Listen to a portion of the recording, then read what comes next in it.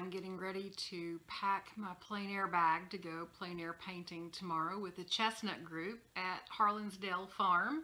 And I thought I'd go ahead and shoot a video to show you what all I'm packing. Now, I normally keep my plein air bag packed at all times. But the thing is, sometimes you add things to it and or you run out of something and forget to replace it when you get home. And the bag is heavy enough as it is, so I decided to just unpack the bag, make sure I had everything I needed, and then repack the bag. And another reason why I need to repack it is I think I had it originally packed for oil painting, and I think I'm going to take my water-soluble oils tomorrow. I really prefer to paint in acrylics because they're so much easier to clean up with. But and I might even pack a burnt sienna acrylic for the underpainting. I'm not sure yet, but that I haven't pulled that out. That would be the only thing I might add after I cull through all this stuff. So if you're not familiar with plein air painting, it basically just means painting outside. It's a fancy French term for painting outside, much like Monet and the French Impressionists. Now, we pronounce it here in the U.S. as plein air, like a seeing plain and clear, plein air. In France, they pronounce it plein air. I've even heard some people call it plein air, but that's very rare to hear that. It's usually plein air or plein air. So anyway, that's what we're doing, and it's lots of fun. I will admit I'm a fair weather plein air painter. I don't want to paint in the snow. I don't want to paint in the rain. I really don't like it to be 100 degrees outside, but that might be what we have tomorrow. So I can deal with the heat. It's just the rain and the snow that I'm not happy about. But what I normally do when I'm plein air painting is I take a lot of reference photos because you don't have to finish your painting outside. You just kind of grab those important pieces of information from the scene. Now, many times I do go ahead and finish the painting outside, but a lot of times I'll bring it back to the studio and finish it, or I'll bring it back to the studio and paint a bigger version. In plein air, we typically paint a relatively small. My easel only holds panels. It doesn't hold stretched canvas at all, and I typically paint 9 by 12. In fact, I buy 9 by 12 panels by the gross. You just want to have a bunch of those at the ready, and there's another reason why I use that particular size, and I'll show you here in a minute. So what we've got here first is my pochade box. This is basically the box that I use to paint with, and I added a handle to it because it is, I meant to measure this. I think it's 12 by 18, and then it has these two little extension things that hold it on the tripod. And because of these, they don't fit into my backpack. And I have tried every backpack possible to get one big enough to fit, and they just don't make them that big. And so what I did is I added a handle on here so that I have a backpack on my back. I have a tripod in a bag over one shoulder. I have a purse over the other shoulder, and I have this in my hand and usually a beverage in the other hand. So you will feel like a beast of burden when you plein air paint. Which reminds me, there are times when I pack my car and just pop the hatch and paint out of the back of the car as if that's a huge tabaret. Now, what a tabaret is, it's just a table that you have beside your easel to hold, you know, any accoutrements that you might need to paint with. Now, this just has a hook on it, and I did have to take the hook off and spin it over so that when I'm walking, the hook is facing down, and so gravity keeps that from opening up. When I purchased this, and this is a Coulter system, when I purchased it, it went the other way around, but I couldn't add the handle on this side or it wouldn't fit with the tripod. So when I open this, it makes a nice large space on which to mix color. Now, you might want to be careful when you order your own. I had originally ordered this for a studio easel, and that's why I wanted all that mixing room. If I had got a smaller box, it would have been lighter weight and it would have fit into my backpack. So I can't remember if this is a large or an extra large, but it's a Coulter design easel. And I'll see if I can't find the website to that to put in the notes. But what I like is when you open it, it creates little shelves on both sides. So it has a little built-in tabaret. Now the other thing I just noticed is I did have a piece of glass cut to put in here. And I even painted the glass a medium gray on the other side, and that helps me with my values. The only thing is that glass adds weight, and so many times if I know I'm going to be hiking somewhere carrying all this, I will leave the glass at home and just paint right on the wood underneath. Just use the wood underneath as my palette, but when I do that I have to put oil down because eventually, if you put enough oil down, it seasons the wood, but because I normally use the glass, the wood's not as seasoned as it needs to be. The other thing is, a lot of time when I'm painting in acrylics, I don't use this at all. In fact, I'll use just a styrofoam plate or something that's disposable to put my paint on, and then just use this as a table. So that is my, what's called pochade. And again, modified it with a little handle. And it fits on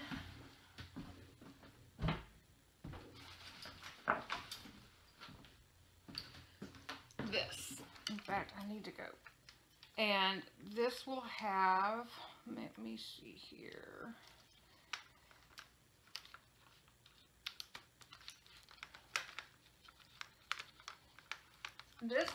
This is your tripod, and there is an arm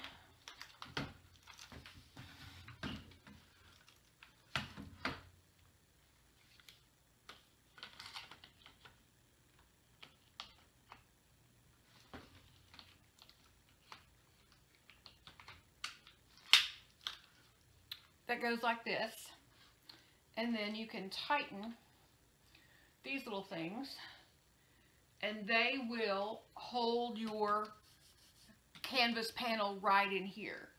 And so when you open this up, you can add your box here, and the weight of the box and gravity will hold that pochade in place, and then you've got this way. Now, if you like to sit down when you paint, and I don't when I'm out plein air painting, I'll take, if you need to take a stool in order to sit on. And if you do that, you want to raise this bar up. And then you spin this around to where this is really tall, and then your bar is coming down, and then it's basically right in front of you. So you can sit down and paint using this same easel. So now I've got to figure out how to get this packed. So this will go into the side pocket of my backpack, because it won't fit in the backpack and have the backpack closed, so it has to go on the side. Meanwhile, I have to get this as small as I can possibly get it to get it into the bag.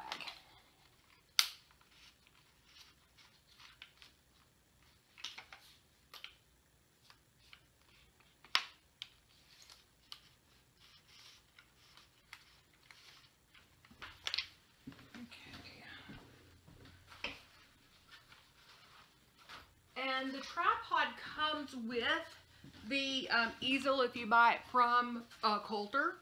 And the tripod part of it is called a slick, S-L-I-K. But he sells it all as a system. So you don't just buy bits and parts, you just order the whole thing. Now, I originally had purchased this, and apparently I didn't get it small enough.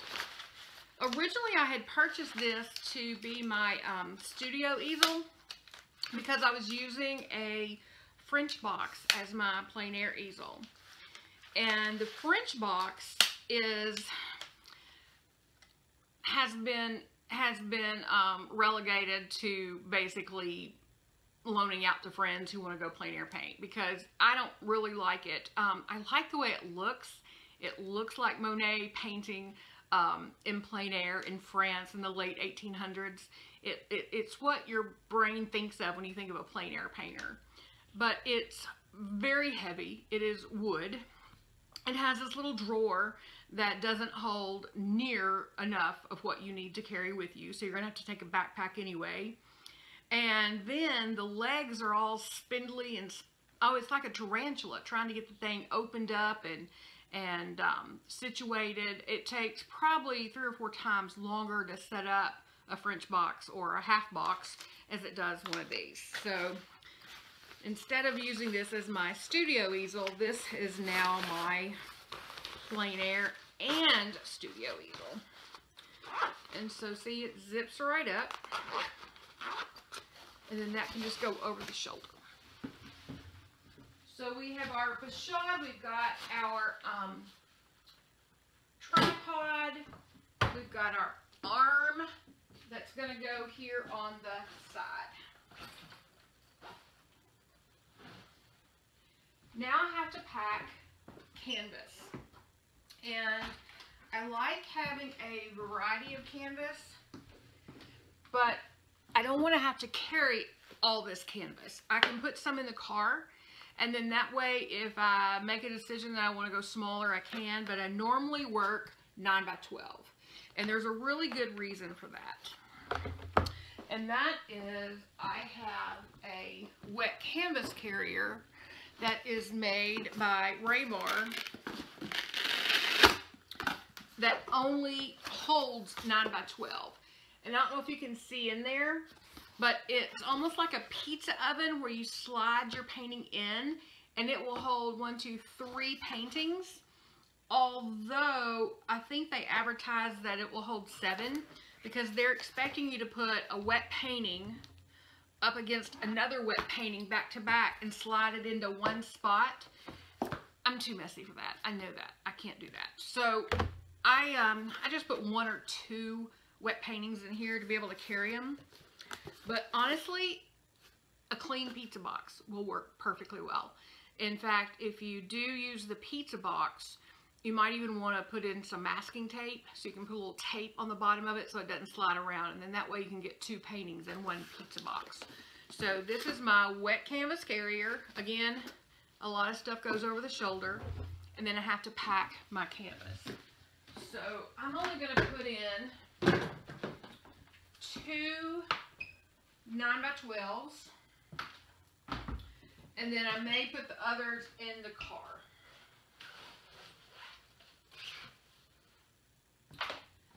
In addition, I have water-soluble oils that go in this big gallon size Ziploc bag. And I use a lot of Ziploc bags because I don't want to just throw my oils in there and give them the opportunity to mess up anything else in the bag. In fact, I just single bagged this, but it wouldn't be a bad idea to double bag this. You just never know what's going to happen. So then I have my paint.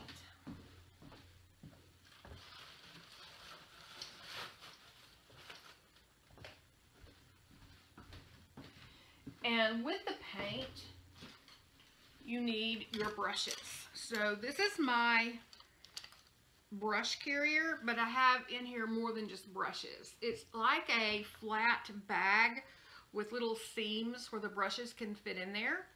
And so I've got a variety of brushes in here.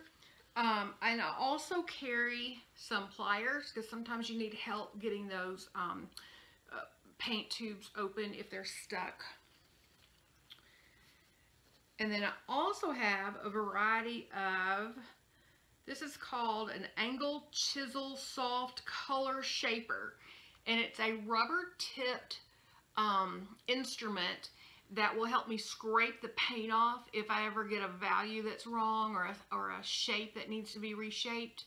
But what I like about this one is this real sharp edge. You can just sign your name in that wet paint and it looks like you're using a ballpoint pen. I mean, it looks like your real signature. And if you've ever tried to paint your signature, you know that takes practice. And you want to paint your signature as small as possible and still be legible. And this just does the trick with oil paint or with water-soluble oils. It does not work with acrylics at all. So I've got those in there. And then I've got a variety of palette knives, different sizes and different shapes. So how that works is you fold that over like that, and then you roll it up like so, and then just tie it into a bow. So the plan is to paint with water-soluble oils. So I'm going to pack a washer cup and just put my brushes right in there and pack those in the backpack. But normally when I'm painting with regular oils, I have to take Gamsol or turpentine or some sort of mineral spirits. And if you're going to do that, you're going to want one of these. It's a canister that's got 3 prongs on it. And those 3 prongs help the lid stay on. Otherwise, the other canister that I have seen is smaller than this and has 2 prongs, and that lid just pops right off. So you want to get one with at least 3 prongs, or you can get a glass jar that has a very good tight lid that you can screw on.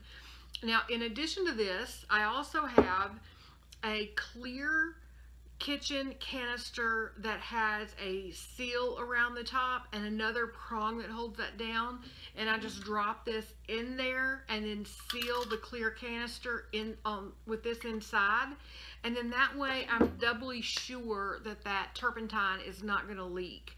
Now, you cannot travel on an airplane with any kind of mineral spirits. You're going to have to purchase that wherever you're going, and if they don't have it where you're going, then you have to purchase it online and have it shipped there. You cannot carry it on a plane. You cannot pack it in a checked bag. But with water-soluble oils, you just have water, and it's so much easier. And also, when I work with turpentine, I typically just use paper towels to pull the paint out of the paintbrush, because when you put the turp on there, it makes the paint really loose and runny, and you can get really muddy colors. But when you're working with water-soluble oils, you've got as much water as you need, and you can, clean your brushes. You can throw that water out, get more water, and just keep cleaning the brushes in between colors if you need to. So that's the turp. I also want to pack paper towels, and I'm actually taking 2 tomorrow because this one is so near the end of the roll. But can you see how I've got a bungee cord in here? And the bungee cord has these little hooks on the end. So when I set up my pochade box, this is going to hook on the edges, so my paper towels will hang in front of me. So that will get packed. And then we also have to take just plastic bags to put our trash in. And here, actually this plastic bag is broken, so we'll throw that one away. And I'll get some more.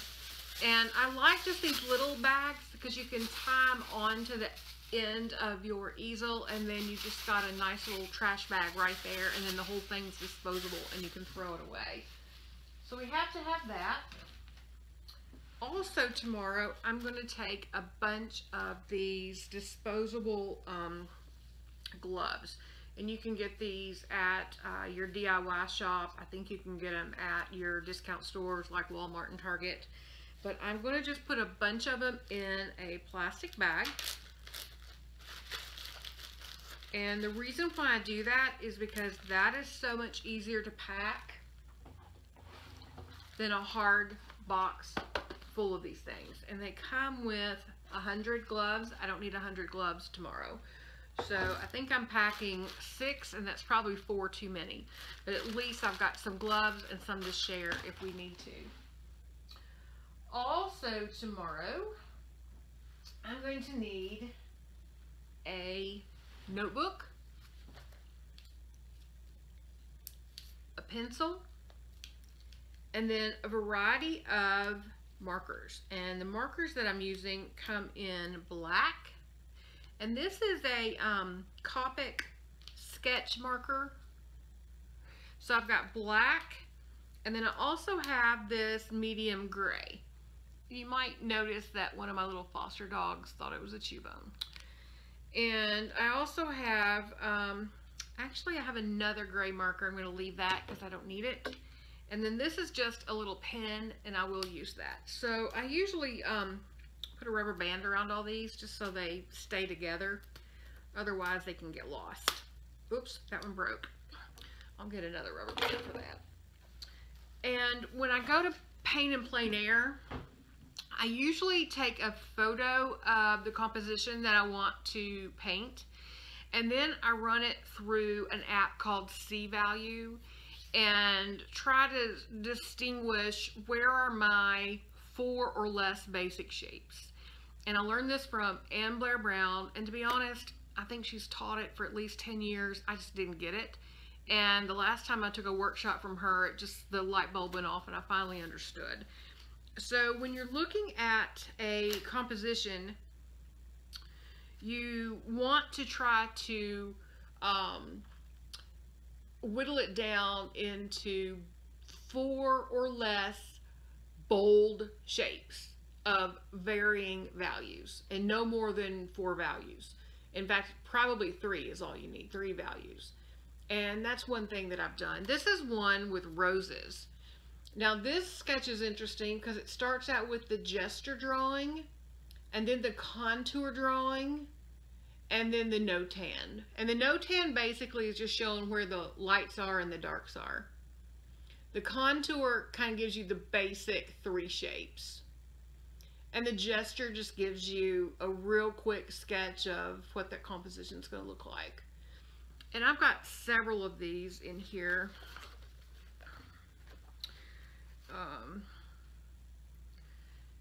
This is where I started doing the gesture in landscape position, and then in portrait position, and then I went back with the no-tan and the 3 value. I did a two value is no-tan, and 3 value is the value study. So we try to work it out real quickly on these notebooks with pens, and then that way it saves you time, and also it kind of gives your brain a more clear roadmap of what you're going to paint. So that is necessary. Now, this is controversial, but I will be taking sunglasses, and I need to go grab a hat too. I will take a hat and I'll take sunglasses. Now, a lot of times I'll have to take the sunglasses off to see the color and to mix the color, but that sun can be brutal, especially if you're painting where there's a lot of reflective surfaces, the beach, in snow. Just on a clear, bright day, it just hurts if I don't wear sunglasses. So even though I don't wear them the whole time, I want to make sure I've got them, because you just don't want to not have it. You have to have a hat though, especially one with a nice large brim, so that it will shield you to protect those eyes, because the sun is just so bright, and you want to see the color clearly, but you don't want to you know, be in pain while you're doing that.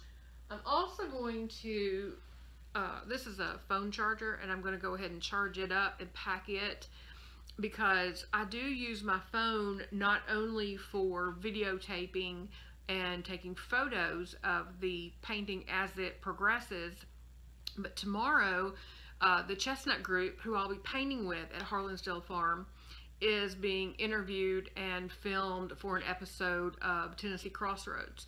And I thought it would be fun to do some videotape there to show some behind the scenes of what goes on. Now, I'm terrified. I don't want to be on TV. I'm hoping to be lost in the crowd as far as painting is concerned, but I would love to sneak around and get some video to share. And since my phone is old and the battery runs down real quickly, we got to have a backup. I also have a plug-in backup for that same phone, which is not always easy to find when you're outside painting. Now I do have one that goes into the car, but a lot of times we'll take a break and either go get lunch or go get something to drink, and then you can plug it in at a restaurant or at a store for a few minutes, and that's why I keep that. It's amazing how accommodating people are when you are low on juice in your phone. I also am going to pack some Carmex lip balm. When you're out in the open air, I mean, I get in the zone painting and 5 hours can go by. It has happened before. I'm hoping I don't do that tomorrow, because you'll get sunburned and eaten up, and the lips get really chapped. But 2 hours can easily go by in a second when you're out there painting. So you want to have some good lip balm.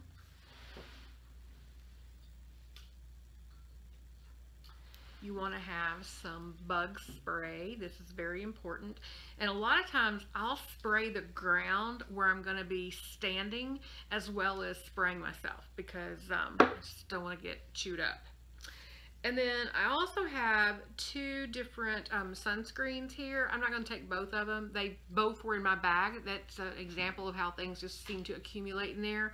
I'm probably going to take the SPF 30, and because it's a spray on, and that'll be a whole lot easier than this other one.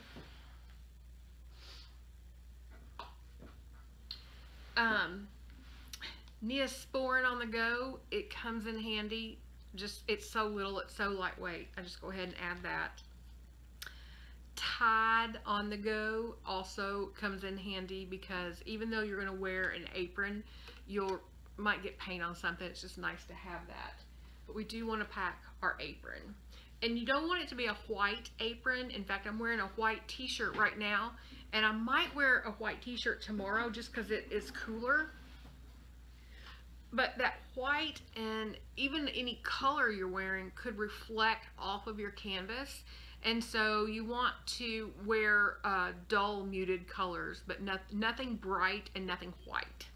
And then my apron is a very faded black, but then that kind of helps keep that light from bouncing around.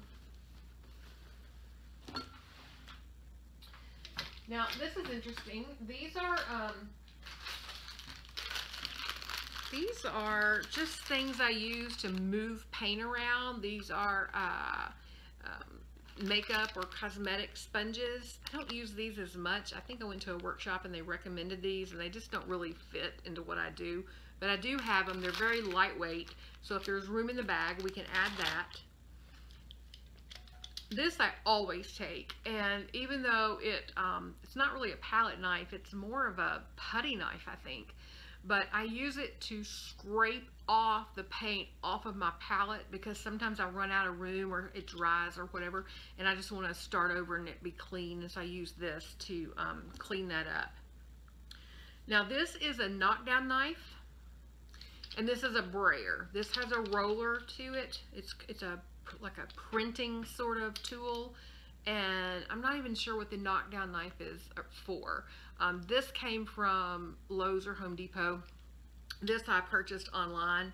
But what I do with these is lightly go across my canvas after I've painted the background, and kind of blend those edges, blur those edges. When you have blurred edges, it gives the impression of expanse, and it also gives your viewer the impression of that's the background. This is not the center of focus. When you're painting and you want your viewer to look at something, you want that to be the center of focus. It needs to have sharper edges, more chroma, your light is light, your dark is dark, but everything else needs to be out of focus. Your eye cannot focus on everything in its field of vision. Cameras can. So when you look at a photograph, the entire photograph many times is in perfect, clear focus. And that's the difference between painting and photography, is you want that painting to be the impression of what you see. And what you see cannot all be in complete focus. So these tools will help you kind of soften all that. I really love the brayer, but it's heavier. So I'm thinking about leaving it in the studio at home and just taking the knockdown knife tomorrow. I am going to take tape. It comes in handy for all kinds of stuff. So we'll add that to the box.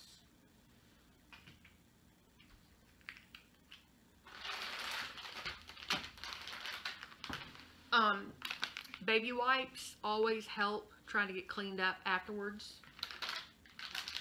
Now this is really nice. It's Murphy's Oil Soap Soft Wipes. And I like these when I'm painting in oils because it cleans up the oil better.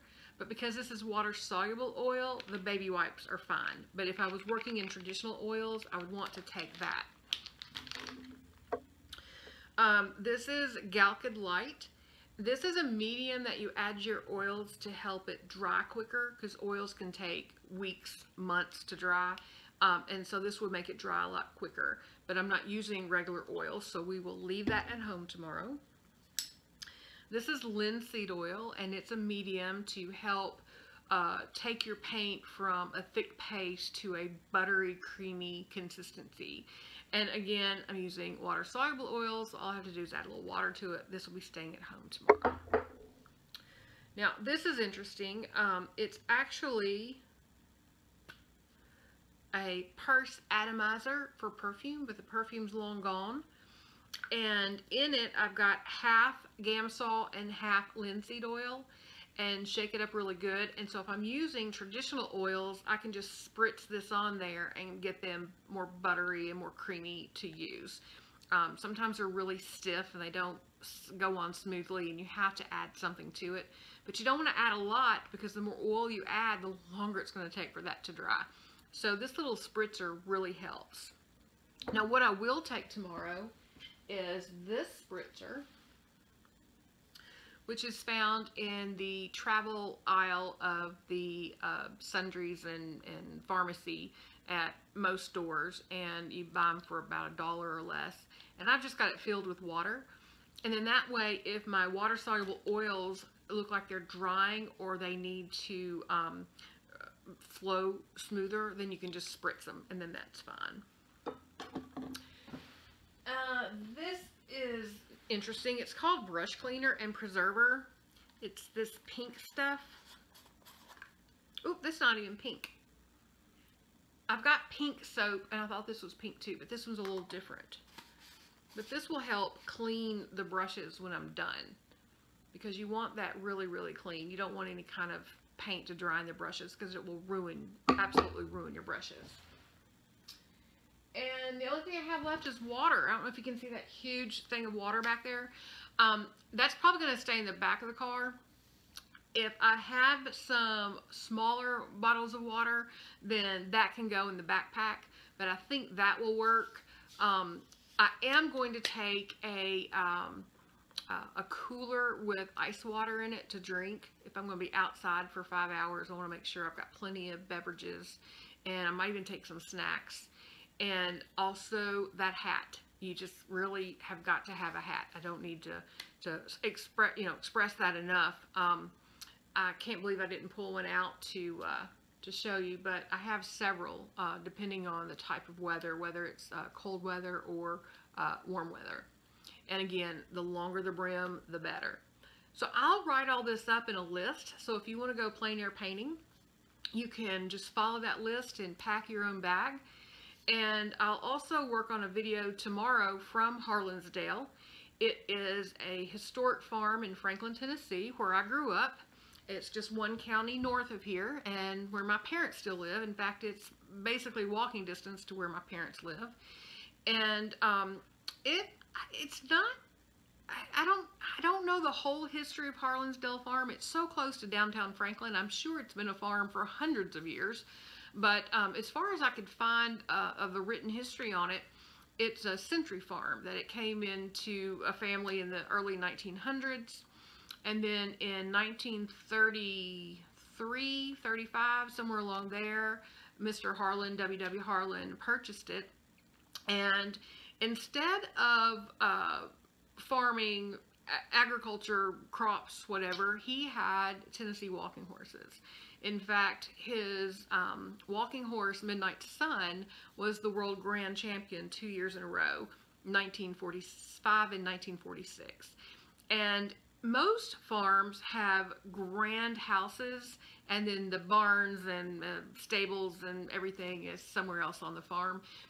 Mr. Harlan liked to put his stables front and center. They're as pretty as the house.